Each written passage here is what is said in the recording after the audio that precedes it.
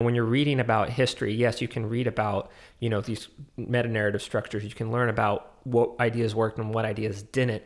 But unless you're sort of experiencing, I think in the context of like good and evil, unless you're experiencing like an evil action now, you don't really have a good idea of what evil actually is. Does that make sense? Yeah. And I might as well throw out some other ideas I had on this that we were talking about before the recording, which is the idea of, is it better to have sort of like a slow decay in morality and what we believe is good and evil in terms of, progressing backwards or whatever way we want to measure that? So is it better to allow for that boiling the frog type of environment over time? And one way that can happen is if you have fewer and fewer experiences with evil, then your barometer for what's considered evil is going to change necessarily over time because you just don't have those experiences.